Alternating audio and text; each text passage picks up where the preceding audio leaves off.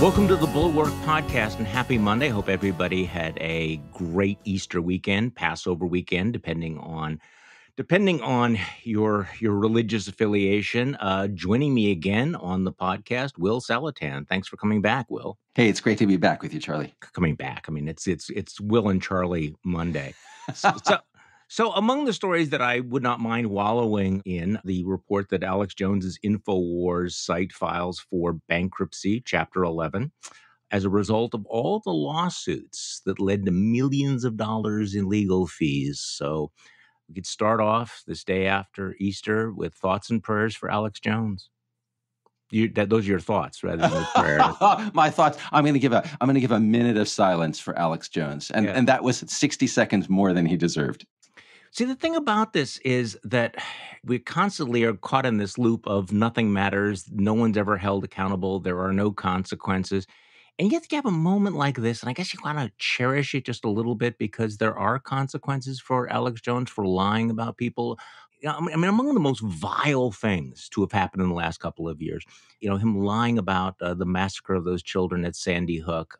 And so there's something a little bit reassuring to see that nature is healing, that the legal system is able to hold him accountable, that despite all of the dynamics that we have, that, sooner or later it comes home. And all of those millions and millions of dollars in legal fees apparently are going to, I don't know whether it'll bring him down, but Chapter 11. So what else you want to talk about? You want to talk about tanning testicles? Because that's a thing today. Sure, let's talk about tanning testicles. Okay, so on my newsletter today, I said, hey, fair warning here. Sometime today, you are going to be hearing that Tucker Carlson actually had a guest on his special report on manliness, a guest who recommended using testicle tanning to raise your flagging testosterone levels. And I think that many people will be tempted to think that this is a joke. It is not. Listen. You saw in the clip there, if you want to optimize and take it to another level, expose yourself to red light therapy. Yes. And the Juve that we were using in the documentary, there's a massive amount Which is testicle tanning. It's testicle tanning, but it's also full body red light therapy, which has massive amount of benefits. And there's so much data out there that isn't being picked up on or covered. So obviously half the viewers right now are like, what? That's testicle tanning? That's crazy. Half. But my view is, okay, testosterone levels crash and nobody says anything about it. That's crazy. So why is it crazy to seek solutions? It's not crazy to seek solutions. And I think I was recently exposed to a term called bromeopathy. And I think there's a lot of people out there right now that don't trust the mainstream information. Okay, Will. We've just gone into just a strange place. Bromeopathy, including standing in front of ultraviolet light to, irradiate your testicles to raise the testosterone level. I mean, where are we going here? Okay, so there's a serious way to talk about this, and there's a flippant way, and I'm proposing that we do both. I'm down for the flippant. You bring the serious. Oh, I got to do both. So, all right. The serious, which I think we can agree on. I think I heard you saying as the clip is playing, the just asking questions, right? So this is very Tucker. This is very sort of right wing pretend skepticism, right? So we're just questioning mainstream science, right? The mainstream media, facts, science, they're not telling you things, and so therefore, because there might be some flaws, some shortcomings in mainstream science, we're going to create this alternative in which we just make stuff up. I didn't use Charlie's word here. I just said stuff, but we're making stuff up. And this is total nonsense, right? It's quackery, it's commercial, and this is the Tucker Carlson thing. I'm going to cultivate an audience of people who think they're in questioning, who think that they are above science when they're actually being persuaded to be below it. Yes. Okay.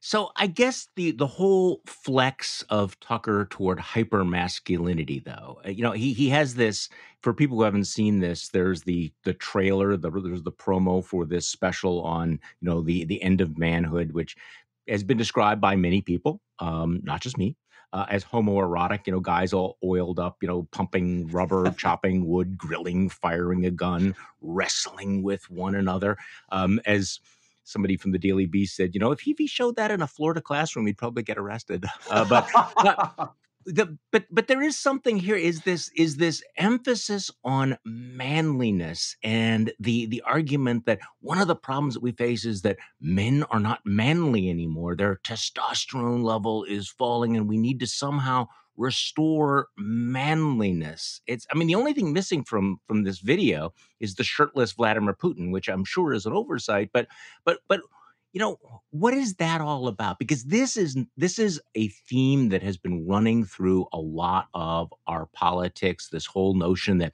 Donald Trump, the pudding faced man child from Mar-a-Lago is somehow this manly figure. There's something going on here.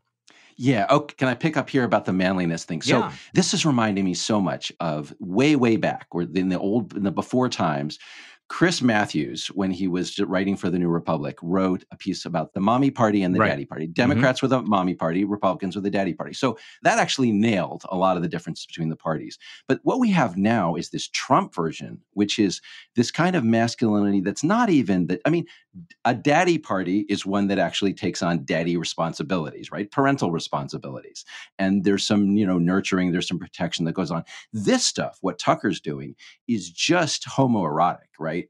You don't have any responsibilities. This is all about some kind of sexual self-indulgence, self-love, adoration.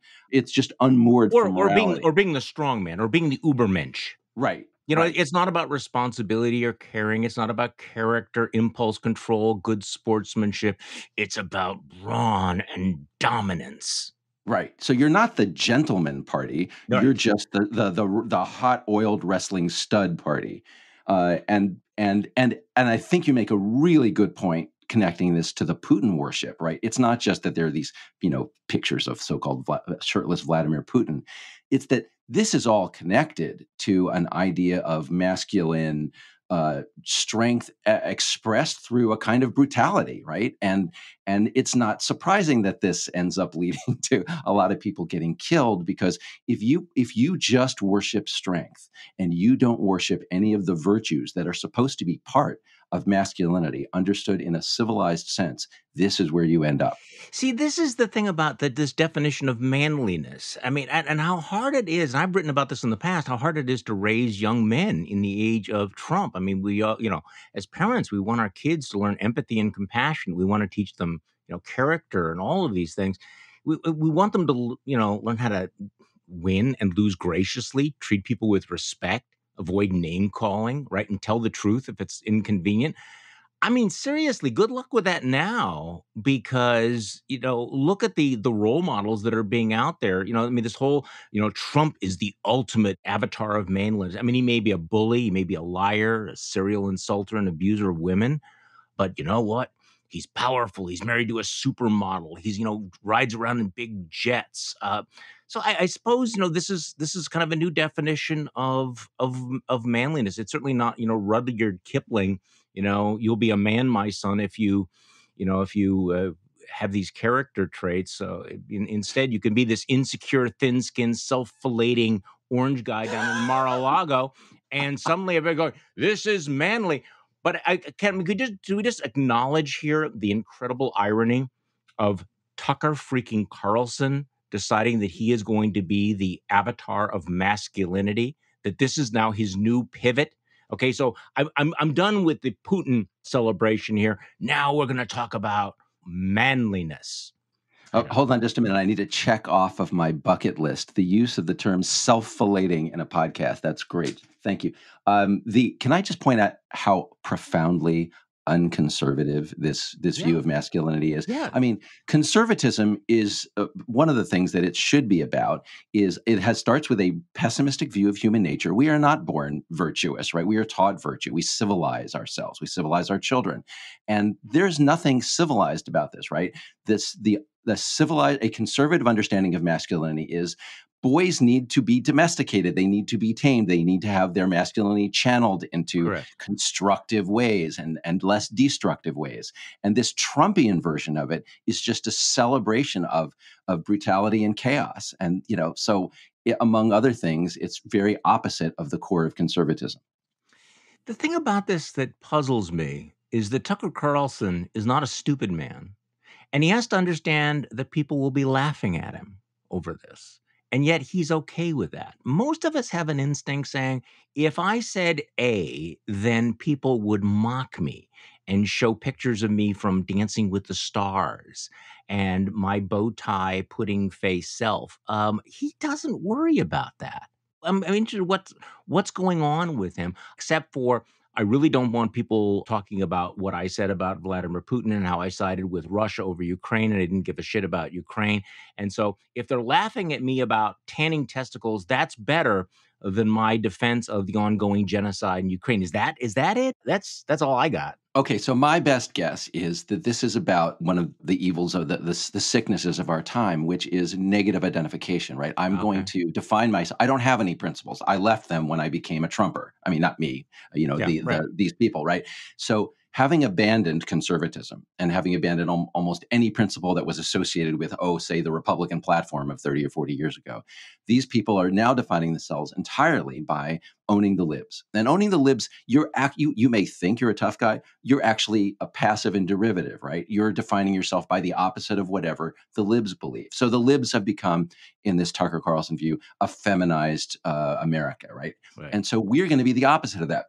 Well, if you do that, part of what you're defining yourself against are the virtues that go along with this so-called feminized world, which are actually the virtues of civilization. And so you become the opposite of that, and you end up with this chaotic, lost, destructive version of masculinity. So that's my best guess. Well, and also, there is a connective tissue here, which is you're all victims.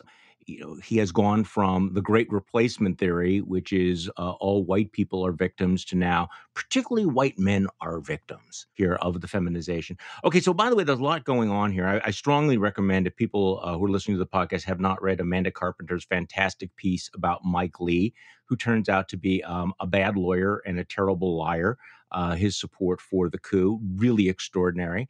The contrast between what he has told reporters in the past about his role in overturning the election and what these new text messages show is, shall we say, dramatic.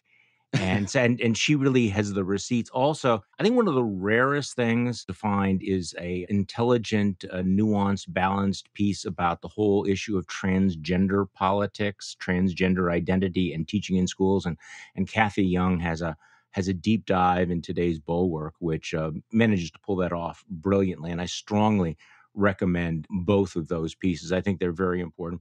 But I want to talk about what's been happening with the politics of masking. And I want to talk about the politics of genocide and what's going on in Ukraine. But let's do that right after this. So, have you ever browsed in incognito mode? It's probably not as incognito as you think. And why would it be? Chances are the browser you're using has made its fortune by tracking your movements online.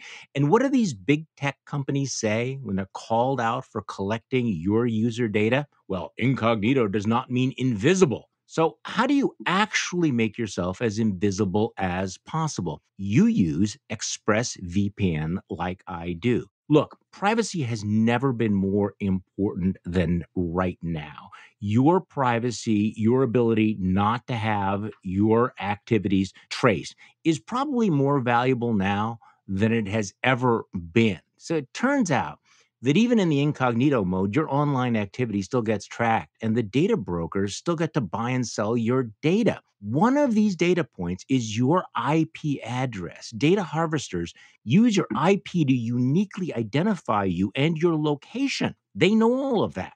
But with ExpressVPN, your connection gets rerouted through an encrypted server and your IP address is masked. Do you understand how valuable that is? Every time you connect to ExpressVPN, you get a random IP address shared by many other ExpressVPN customers, and that makes it much harder for third parties to identify you or harvest your data. Best of all, ExpressVPN is super easy to use. No matter what device you are on, your phone, laptop, or smart TV, all you have to do is tap one button for instant protection. So if you really want to go incognito and protect your privacy, secure yourself with a #1 rated VPN. Visit expressvpn.com/bulwark and get 3 extra months for free. That's expressvpn.com/bulwark. Go to expressvpn.com/bulwark to learn more. Okay, so we're back with Will Saletan. So have we exhausted all the Tucker Carlson jokes? There were just, okay. I just wanted to make sure that we get these phrases rolling for the Tucker jokes that are coming. One is junk science, right? Obviously, that's good. That's good. The other one, of course, if you've seen the imagery of the sort of Christ-like homoerotic images, sacrilegious. We've got to get that going, and of course, nuts. All right, and then we can move on. Have you made notes here on all this? I'm looking for an opportunity to work. We did the serious conversation about it, and that was great. But we got to get the puns in. I think so. Okay, so one of the things we have not talked about for a very long time is the status of the pandemic and the politics of masking, which I think is having a bigger impact on the midterm political climate than I think people have acknowledged it, but things get lost. Things get lost in the churn of the news. And I certainly understand that with what's going on in Ukraine. But I want to play a soundbite from Kevin McCarthy and get your reaction on the other side of this. We're not playing political games about some phone call that somebody thought are made up Russia collusion. What we're looking at is real policies about that's harming America. Today, you have an administration that tells every American flying they have to continue to wear a mask. But now he looks at the border and raises Title 42. And to your viewers, what that means is if a border agent finds somebody coming across the border illegally, they send them back to their country. Mm-hmm. He wants to lift that in a time that we have COVID as well. That's irresponsible in his policies moving forward. But we will always go to the rule of law, and wherever it rises, we will hold him accountable to that. Well, there's just so much bullshit compressed into all of that. But your thoughts, Will, because clearly what you heard Kevin McCarthy articulate is the GOP talking point for 2022. Yeah, I mean, look, this is a favorite Republican tactic. You have one rule. The Democrats have one rule for us, real Americans, and then they have another rule for illegal aliens, and they're always giving them benefits. Sometimes it's like medical care that they get and you don't. In this case, it's that you have to wear a mask, you have to follow COVID rules, and the elite quote illegals don't. Right? They're going to be allowed into the country, even though under the COVID rule they were supposed to be kept out. So. The Republicans are going to play on that contradiction. Well, you can see how that plays, right? So totally. I have to wear a mask, but we're letting in illegal immigrants across the border. I mean, that's the way that it plays in the coffee shops or the George Webb restaurants. Right. Now, okay, I may surprise you. I'm going to agree with Kevin McCarthy halfway, right? So the part where I disagree with him is he's got the timing wrong, right? There is, just to be clear with people, the lifting of Title 42, this thing that prevents people from being allowed into this country under asylum claims, I believe. They're excluded because of COVID, and that is supposed to end on May 23rd. This thing where we extend the requirement to wear masks on airplanes, the travel rule, for that is being extended until May 3rd. So in other words, there is no point at which you will be required to wear a mask on an airplane, right? And people coming into this country without documentation will be allowed to come in as though. So it's not that there's going to be one rule for you and another rule for them. It's that the timing is a little bit off. Having said that, the Republicans have a point that we should be following the same set of rules for everybody, right? So either COVID is bad enough that we require things like masking, or it's not that bad, in which case, you change the rules for people coming into this country, applying for asylum or whatever it is. So I agree with the Republicans on the principles, just not on the application. No, I can't get over the fact that we have we hit the million milestone yet? The million dead Americans from the coronavirus? We're right about there. And yet clearly we're just done with it. I mean, this is where you have the cognitive dissonance, and people they're fed up with it. They really don't want the mask. They want to get on with their lives, and yet we have this massive disaster, looming. What next week or whatever, 1 million death. Now, I mean, I guess I will share some of this frustration. I'll be honest with you. So tomorrow I plan to get my second booster shot, and yet in a couple of weeks I'm going to get on an airplane and I'm going to have to wear a mask. And it's like, what is, there appears to be some inconsistency here. And that is frustrating. I understand that. I'm in a very similar position. Can I just tell people who have not been tuned into this lately, the message, the tone from the Biden administration lately is very chill about COVID. Yeah. It's they're Ashish Jha, the new coordinator of the task force, is out on TV, was out on the TV this weekend, and the message is we're not freaked out about case counts. First of all, we're way, way, way down from where we were in January, right? And everybody's figured out that Omicron is not as bad as previous variants.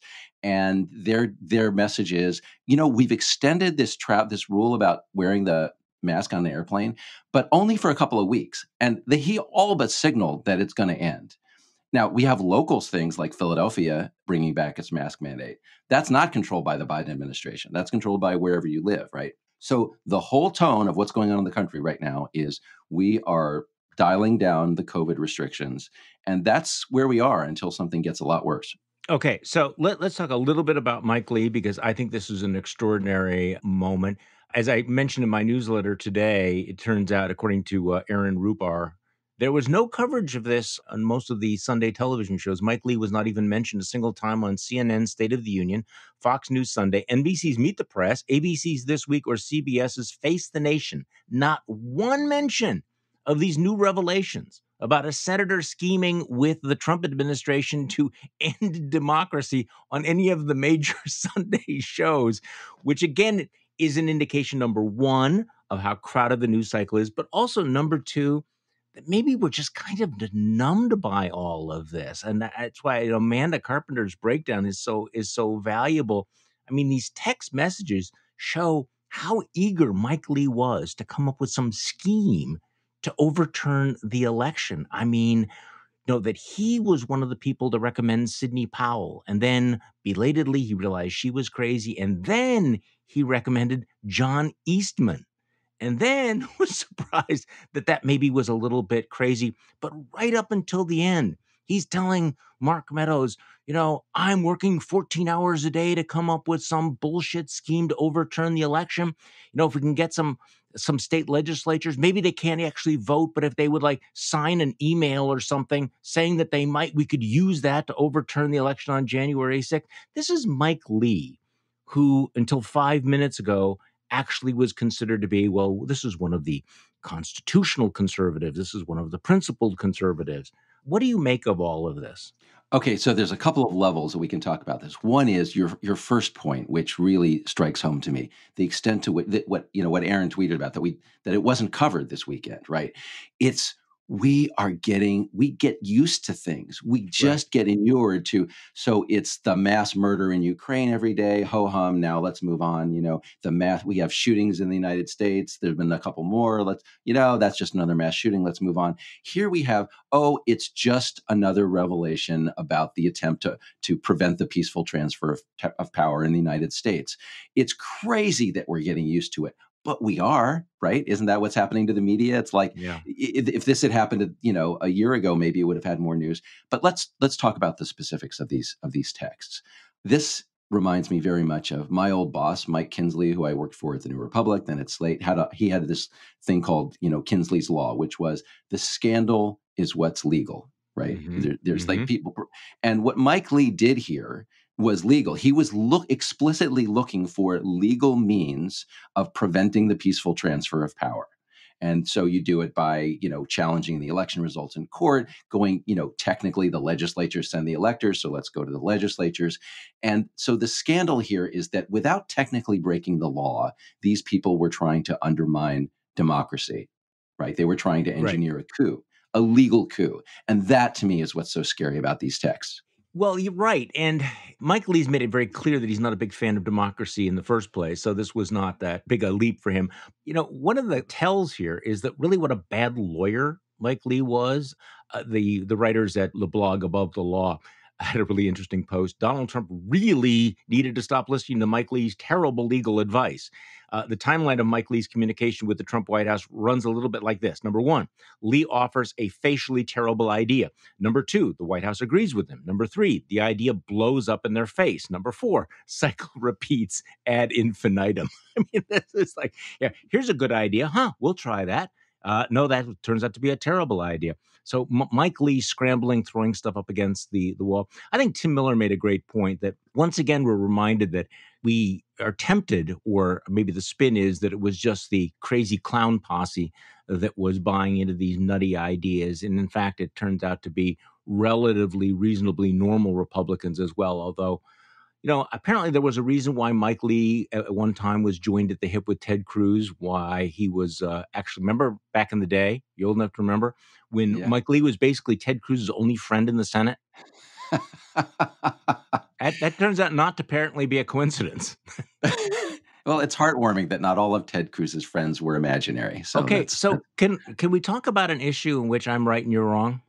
Go for it. No, I mean, well, I have been right and you have been wrong. Can we talk about that? Let's go because for it. There's been way too much agreement so far. So let's do that right after this. The weather's getting warmer and it's lighter later. You know what that means. It's time to take those cigars and drinks outside. Time to soak up the feeling and the flavor of cigar season. And when you're getting ready for cigar season, get the best premium cigars at the lowest prices at Famous Smoke Shop. And it's stress-free cigar shopping at Famous Smoke because every cigar is guaranteed fresh. Famous Smoke knows how to deliver the authentic cigar shop experience because it's been their family business for 83 years. They have decades of cigar knowledge and a huge selection of premium cigars.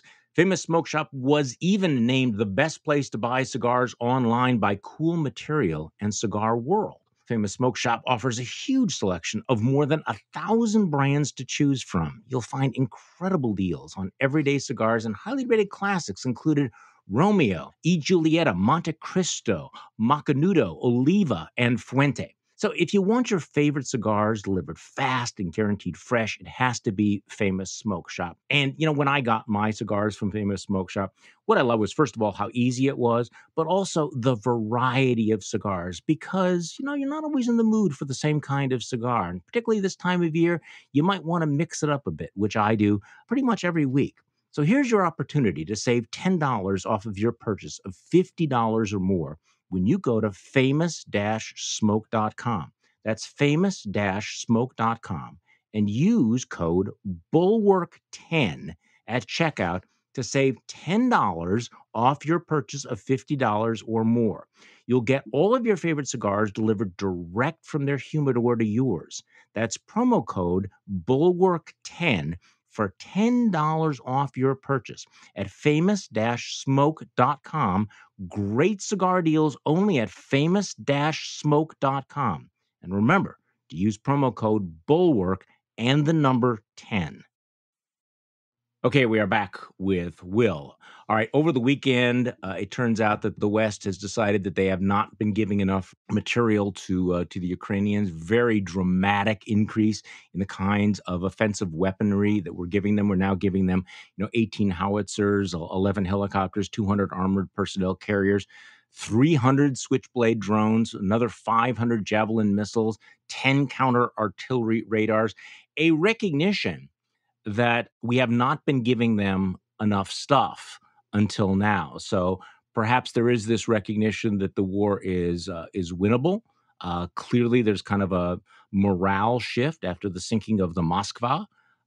So your reaction to that? I mean, the reason I said we've had a disagreement is I've been saying all along we need to do more.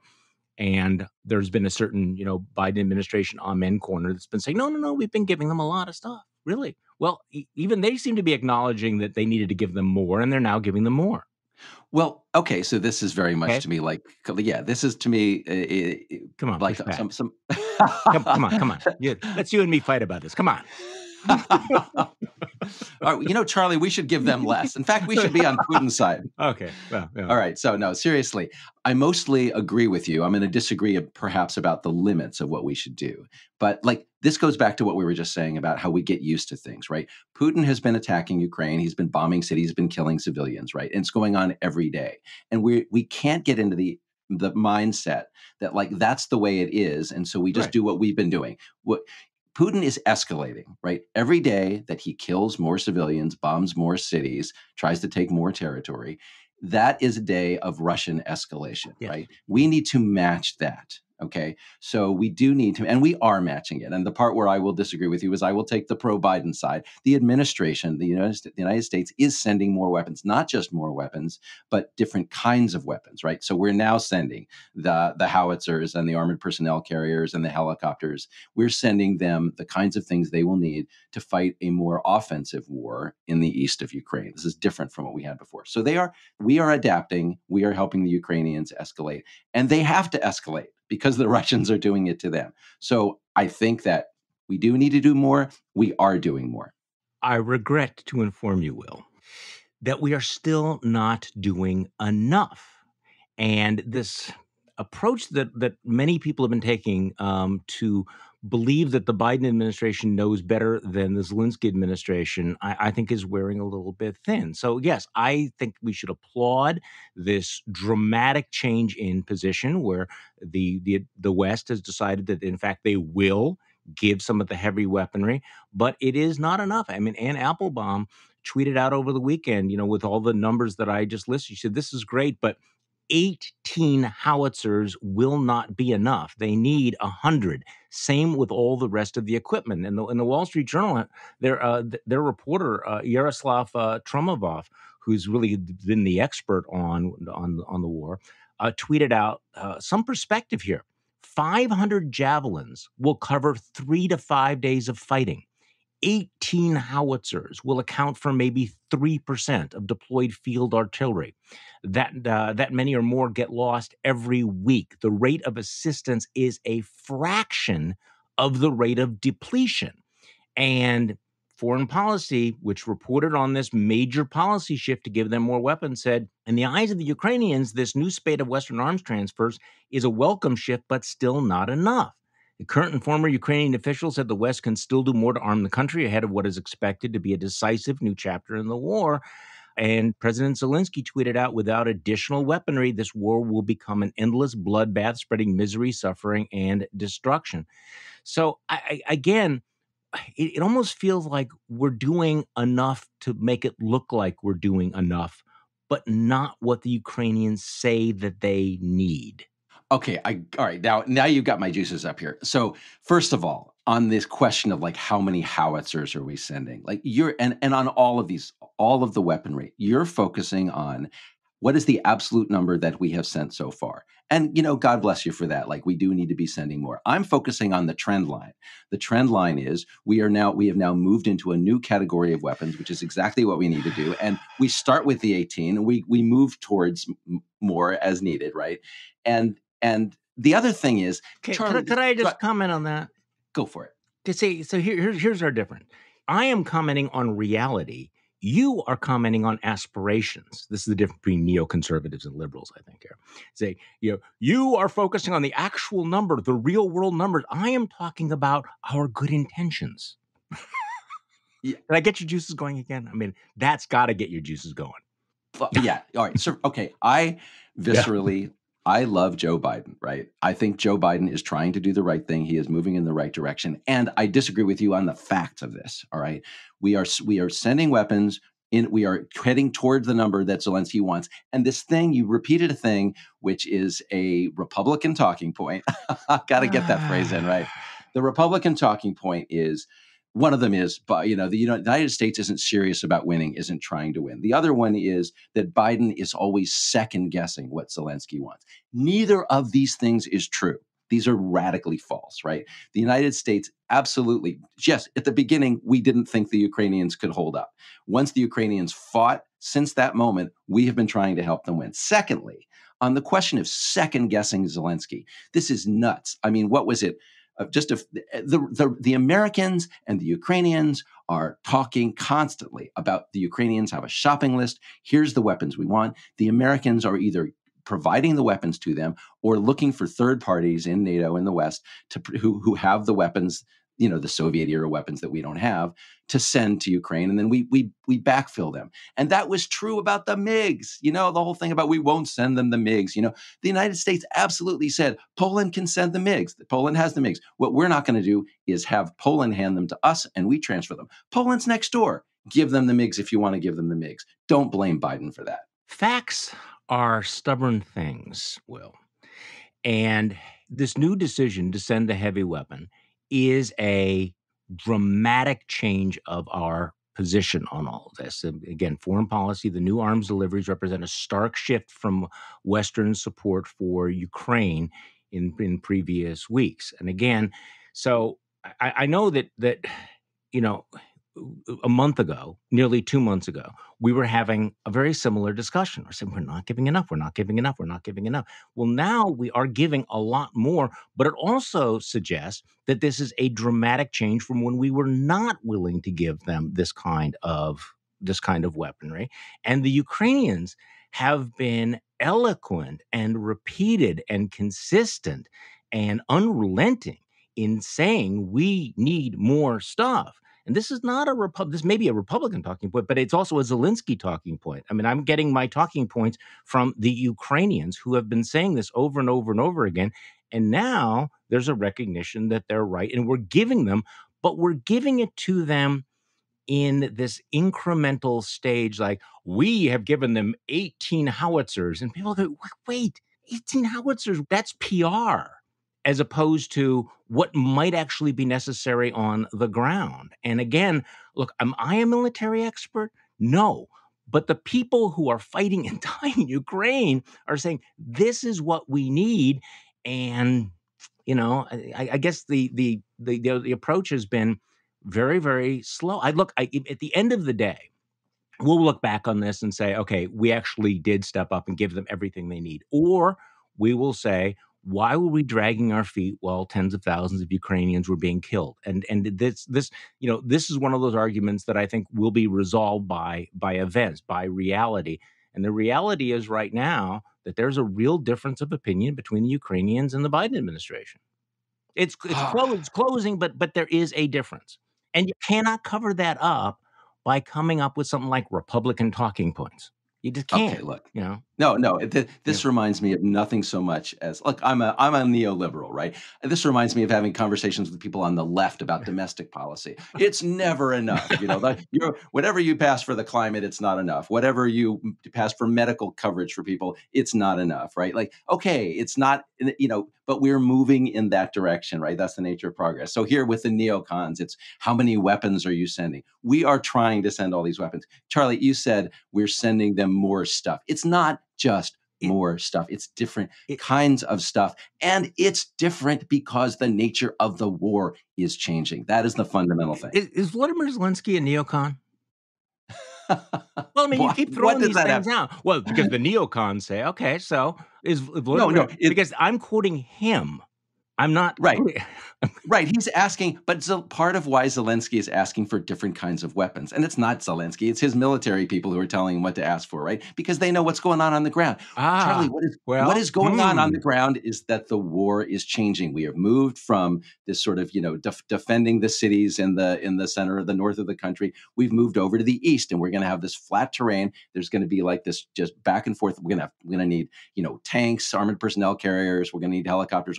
So this is very much, Charlie, like COVID, where the people on the right constantly complain, hey, you told us to put the masks on, you tell us to take them off, you tell us we need this, then we don't need it. That's because we are learning things and the situation is changing. A new variant comes in, we have to change. That's not science changing, it's science learning and adapting. Same thing in Ukraine. The nature of the war changes, we need different kinds of weapons. Now we're sending those weapons, not because we just woke up and became good people, but because that's what the Ukrainians are asking for in different proportions because of the changing nature of the war. Can I just say that is a terrible analogy? It's like, okay, we have this pandemic, which we do not understand because it is a variant and it is constantly evolving. On the other hand, we have Vladimir Putin and the Russian army, and we knew who they were and what they wanted to do, and we understood what the stakes were. I mean, the Russian army is not the Omicron variant. The Russian army is the fucking Russian army, and they have showed us what they are, what their goals are, and how they behave over and over and over again. So I'm not sure that that actually works. I take your point about the changing circumstances require changing responses. I'm just not sure that the circumstances have changed that much. I think it's been very clear what was going to have to happen. But I do take your point about the fact that we're at a different stage of the war, which requires different response. And I'm glad. Look, don't get me wrong. I mean, I'm glad that they're coming around on all of this. I'm glad that they're becoming more aggressive. So can we talk about another possible escalation and see whether or not this is a good idea? So this is Fareed Zakaria on CNN has a proposal for what NATO warships should do. Despite the success of the Neptune missile, Ukraine does not have the capacity to stop the Russian Navy. NATO should consider doing something similar to what it did during the Balkan Wars of the 1990s. It should enforce an embargo around those waters, preventing Russian troops from entering to attack Ukraine's cities or resupplying Russian forces. NATO ships would operate from international waters, issuing any approaching ships notice to mariners that NATO forces are active in the area and warnings not to enter. I'm a little confused about it. Well, your thoughts on that first, Will. Good idea? Yeah, I'm a little alarmed by it because while I'm sympathetic to the idea of doing more, this would put NATO in direct confrontation with the Russians. And so, if you want to talk about starting World War III, this is a good way to start it. So I'm not sure about it. On the other hand, we may be forced into it if it's the only way to stop the Russians from resupplying. Well, I'm a little bit confused because my understanding was that the Russians could not send more warships into the Black Sea under the current rules. There's a certain protocol that they're not allowed to go in. So that when this was one of the disasters of losing the Moskva, which was you can't replace it because there are no more ships that are going to be allowed. I mean, that's basically the deal with Turkey. I'm now out over my skis a little bit on all of this, but I don't think he was suggesting sending NATO ships into the Black Sea because that would be clear confrontation. The map is complicated if you look at it. The Sea of Azov is off of Mariupol. Yeah. The Black Sea proper is off of Odessa. So exactly which waters is unclear. But the general idea of NATO setting up a blockade, that is not, it's a little bit like a no-fly zone in the water, right? And that is, you got to be prepared for the same kind of thing, which is a direct confrontation between us and the Russians. So we have a piece by Shea Kateri in the Bulwark today on the question of whether or not what Russia is doing is genocide. And this has become one of those weird controversies. Joe Biden declared that, in fact, it was genocide. You have some of the Europeans going, well, we don't want to use too strong language. Rich Lowry, the editor of National Review, took to the pages of Politico magazine to criticize Joe Biden for using the term genocide. Where do you come down on all of this? I mean, I have some thoughts on it, but it's interesting that we're right now debating whether or not we should use the word genocide or not. Okay, so initially, my gut is on Lowry's side. I'm hesitant to use the term genocide for anything short of what the Nazis did. Mm-hmm. And so, the Russians have not been literally rounding up people, putting them in camps and gassing them. Yeah. But there are some other criteria, and Shea points them out, by which this is genocidal. And I think the one that Biden identified is kind of conceptually key to this, right? Biden said that Putin is trying to destroy the idea of being Ukrainian. Right. And that is absolutely true, right? That is, Putin in his speeches has said this sort of, Ukraine isn't a real thing. The Russians are trying to re-educate the Ukrainians in the places where they control territory, change their understanding of history, of their national identity. They're trying to depopulate cities. Right. They're trying to drive people out. They're taking people from Mariupol, including children, and they're not letting them go to the West. They're sending them through these filtration camps in the East. What happens to those kids? What happens to those people? If you are eliminating a people where you control territory, and if you are spreading the idea that this is not a real people, you are certainly in the territory of, I don't know if it's ethnic cleansing, but national cleansing. And you're on your way to the concept of genocide for sure. No, I agree with you on this. I'm going to side with Joe Biden. That Joe Biden is not going to get caught up in the nomenclature. He is going to call this what it is, and if people want to quibble about the language, they can do that. I think one of the things that Shea did that was so valuable is to go through what the United Nations definition of genocide is. I mean, Lowry refers to the definition. He quotes, acts committed with intent to destroy in whole or part a national, ethnical, racial, or religious group. But he points out that Lowry stops short of citing what constitutes such acts. This is the definition. Number one, killing members of the group. Two, causing serious bodily or mental harm to members of the group. Three, deliberately inflicting on the group conditions of life calculated to bring about its physical destruction in whole or in part. Four, imposing measures intended to prevent births within the group. Five, forcibly transferring children of the group to another group. And what Shea points out is the first 2 points undeniably happening. The Russian forces are killing Ukrainians, causing them serious bodily or mental harm. Third point is happening as well, which is deliberately inflicting conditions of life calculated to bring about its destruction. And of course, they're not actually, I don't know about preventing births, but there's a lot of evidence that they are forcibly transferring children. And there is no question that Russia is acting with the intent to destroy Ukrainians as a national group, because we know that because Russia has been quite clear about its goal. I guess the other point I have, though, is, Will, of all of the targets to pick, and I'm not trying to pick on Rich Lowry too much, but of all of the things that you want to, go after with the events that are taking place, to pick the criticism of Joe Biden's use of the word as the hill you want to die on. It's just like there's all this going on, and yet we in the West, while people are dying and cities are being destroyed, this massive, series of war crimes and humanitarian disasters, to decide I'm going to pick at you for the word you used. And of course, this comes from somebody who has argued that, at least when Donald Trump was president, that the words don't matter. Don't pay any attention to what he says. We should only be concerned with what he does. And now suddenly they're very, very concerned about the specific vocabulary from the president. It just seems, I know, it seems so trivial. It just seems so unserious that we debate the words when children are being bombed. Well, in Lowry's defense, I do think that we have one of the things that happens today is there's a lot of people talking, and we have the internet so everybody can hear everybody else.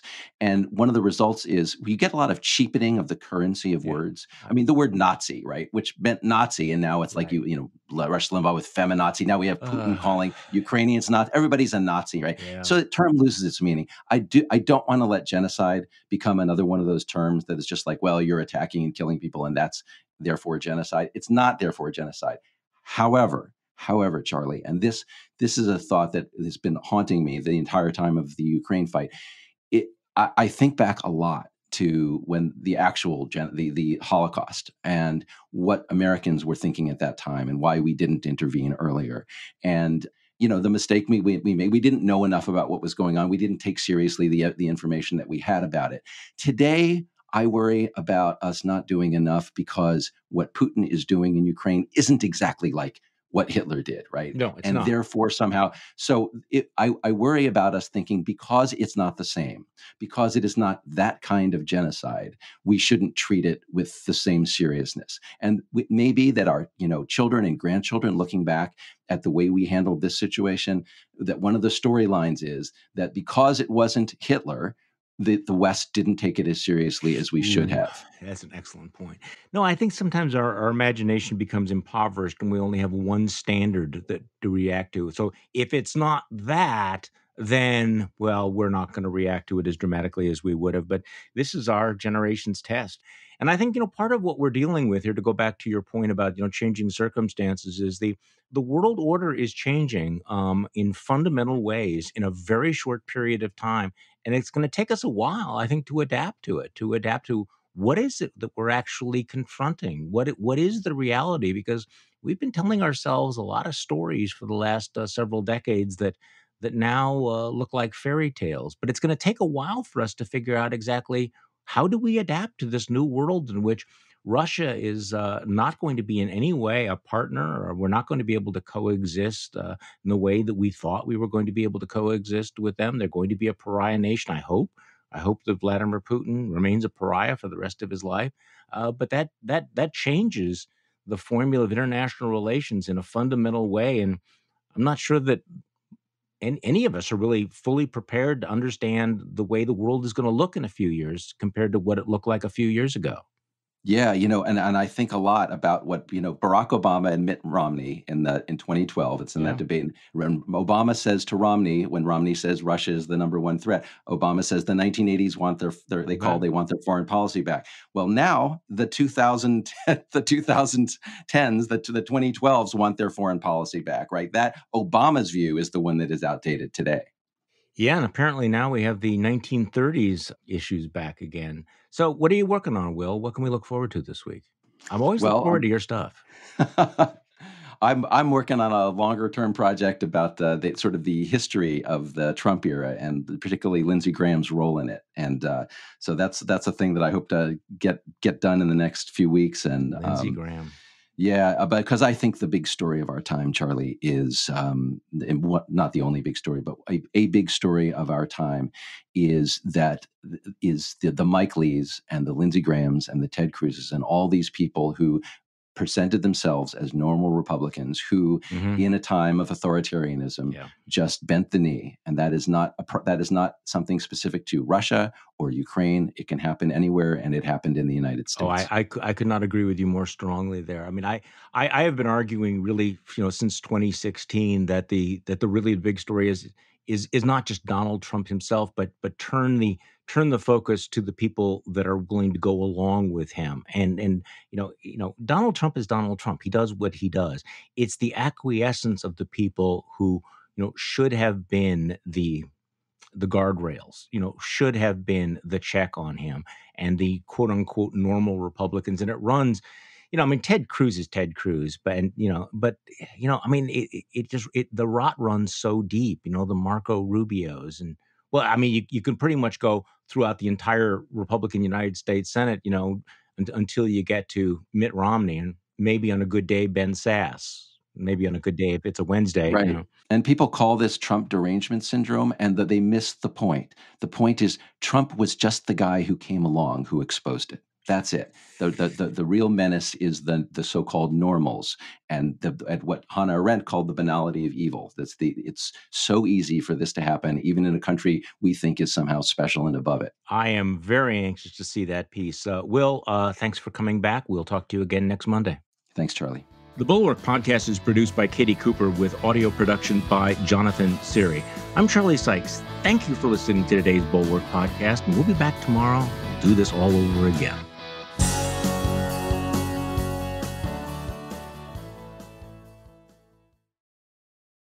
We're all juggling life, a career, and trying to build a little bit of wealth. The Brown Ambition podcast with host Mandy and Tiffany the Budgetnista can help, with special guest Chris Browning. I'll give a shout out. I have two coworkers, Mandy, who love your podcast. They found out about me podcasting because of the last time I was on your podcast. That's Brown Ambition. We outed you. Yeah, you did. So spread it out a little bit further. Chances are, if you work in an office with Black women, Brown Ambition is somewhere. Brown Ambition. Listen wherever you get your podcasts.